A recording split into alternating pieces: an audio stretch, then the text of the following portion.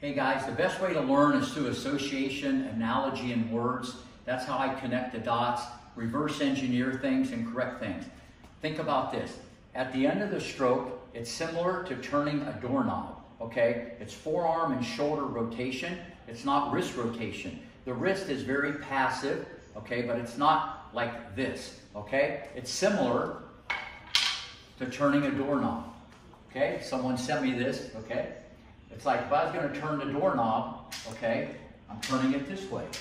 So you're going to turn the doorknob. It's turning the doorknob. You don't turn it like that. So at the end of your stroke, turn the doorknob and your forehand's going to be locked in.